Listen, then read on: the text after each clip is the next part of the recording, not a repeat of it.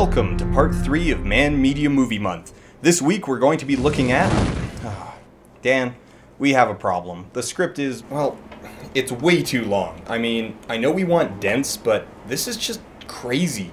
Scanning through this, you have notes on objectification, observer's paradox, infinite regression, active agents, passive agents, fungibility, violability, subjectivity, instrumentality, ownership, narrow definition of masculine, and fetishization. We could spend the next year working through these subjects and still not be done. Yeah, I know, but all of that stuff... You also have two movies, 300 and Fight Club, as the centerpiece, callbacks to Transformers and references to Zardoz, and you're trying to provide context for all of them. Yeah, but... Here, how about I read you a choice quote and you tell me how this sounds out loud.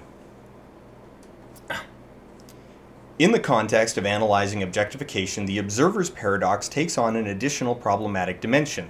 The observer must try to observe objectification using a brain that is physically constructed to objectify everything external to itself. More than just a paradox, this is an infinite regression because the solution to the problem raises the same question that was asked in the first place, leaving us with a paradox inside a paradox.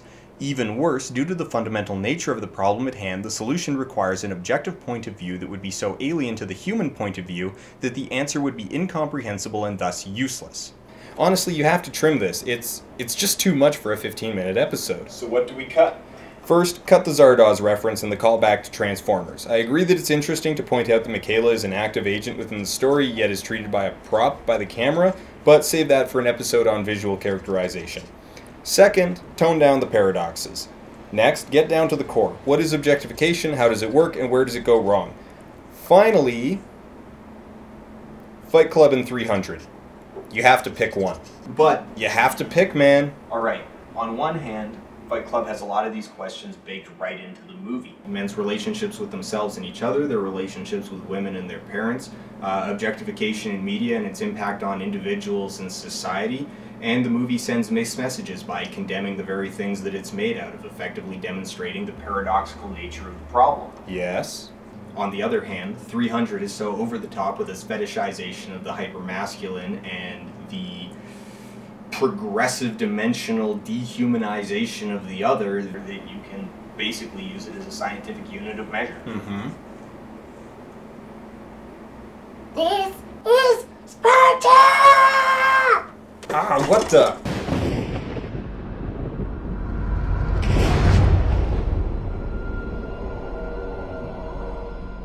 It's 117 minutes of sex, violence, and one-liners. The performances are sound, the characters are enjoyable, the style is interesting, and the tone is consistent.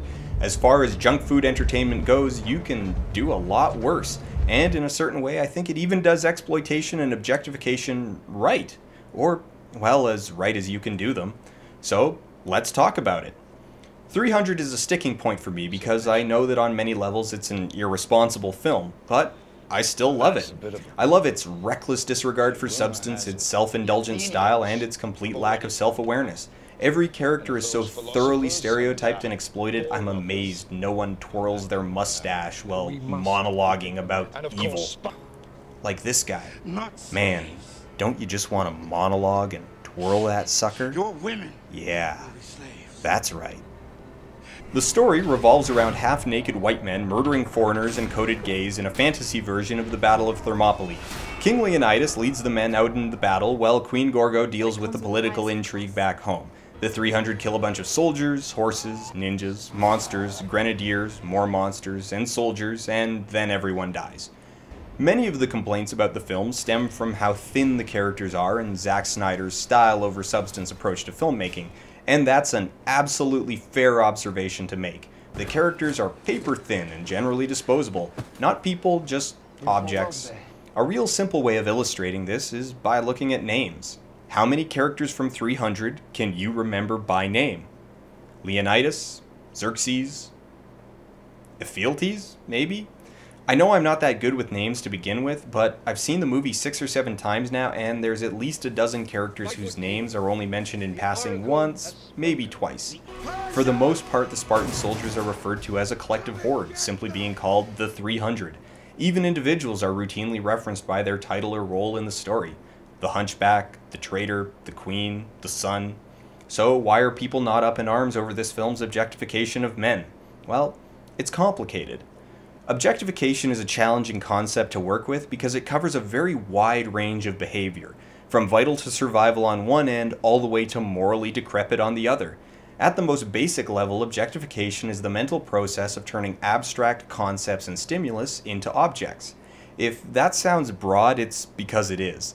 It's how your brain interprets the world around you. Everything from the words I'm saying to the chair you're sitting in to the idea of love is translated from raw stimulus into an object. The brain then takes these objects and files them away in a complicated storage system that relies heavily on patterns. If this sounds familiar, it's because we kinda already talked about this way back in the first episode. Semiotics, memetics, language, and the use of symbols all stem from this process. Take those away and we lose civilization and society. Heck, in an evolutionary sense, this objectification and pattern recognition system was vital to our operation and survival, because without it, the brain would need to spend a ton of time and energy constantly decoding the information coming in. And that time and energy is the difference between living to have children and ending up as wolf chow. There's one more important aspect of this that we need to cover, and that's the idea of scale or dimension that's at work here. The further away you get from the individual, the less detailed the mental object becomes. A simple way of explaining this is to think of a crowd of people. Your brain doesn't see a collection of individuals, it just sees, well, a crowd and treats them all like a giant singular object. It's like this army here. You don't think, oh, that's a lot of individuals, you think, that's a really big army. So no matter what, in everyday life and in narrative, some level of objectification is inevitable. You're going to end up with disposable, interchangeable characters simply because less important characters are less important. The further you get from the main characters, the more object-like the characters get. That's just the reality of it. 300 provides perfect examples of this, to the point that you can practically draw it out as a chart. If you place Leonidas at one end, the further away you get, the less human the characters become. Literally. Leonidas, Xerxes, the Queen, the Greeks, the Hunchback, the Conscripts, the Immortals, the Monsters, the Animals. It's like sedimentary layers. The Immortals are the example I love the most. They're built up as this super exotic fighting force, they're identified only as a collective group, and they all wear identical dehumanizing masks. But that's not all. Once the masks are off, they're grotesque with inhuman eyes, noses, and teeth. The Immortals are basically a checklist of objectifying features. Instrumentality.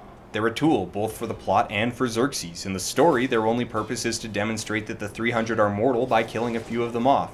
Agency. They do what Xerxes commands without question and act as a swarm. Ownership. They're Xerxes' property. Fungibility. They're interchangeable and visually identical. Violability. There's no moral ambiguity in killing them. Subjectivity. Their feelings, motivations, and emotions are unimportant. There you go. Really, you only need one of those for a character to be considered an object, and these guys hit all 6. If we go through the rest of the characters, almost all of them fall into one category or another. I'd probably say that Leonidas, Xerxes, Queen Gorgo, and Ephialtes escape that fate, but that's still a bit hazy with the Queen and Ephialtes. Alright, the film makes objects of all its characters, but to what end? Well, fetishism and exploitation. The core values of the film are obvious.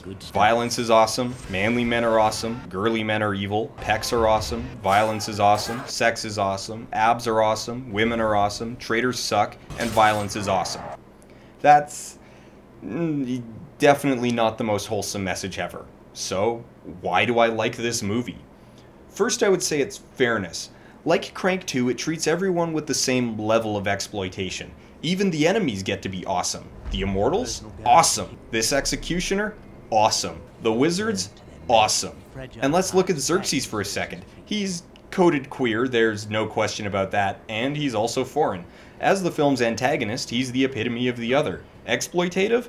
Very. But you know what? He's still awesome. Yes, he's the bad guy, and there's no question in the film's mind that he should be treated as such, but he's an awesome bad guy. The dude's ripped, he's like 8 feet tall, and that voice. I will erase even the memory of Sparta from the histories. Every piece of Greek parchment shall be burned. Every Greek historian and every scribe shall have their eyes put out and their tongues cut from their mouths. Why, uttering the very name of Sparta or Leonidas will be punishable by death. The world will never know you existed at all. So awesome.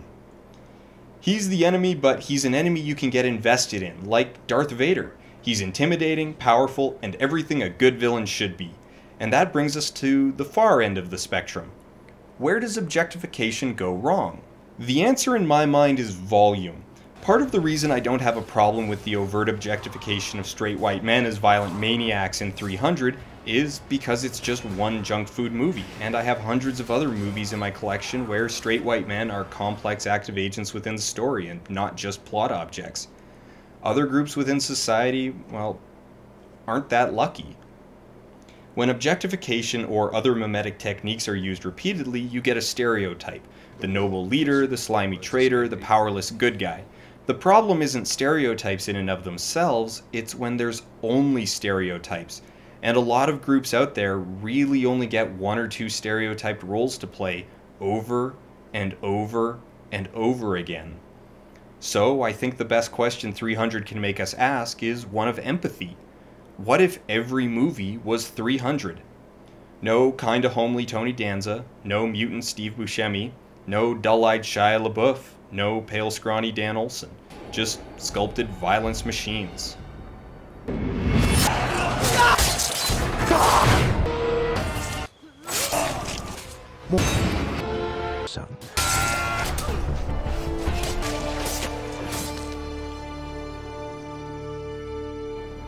Yeah, I'd probably stop going to the movies too.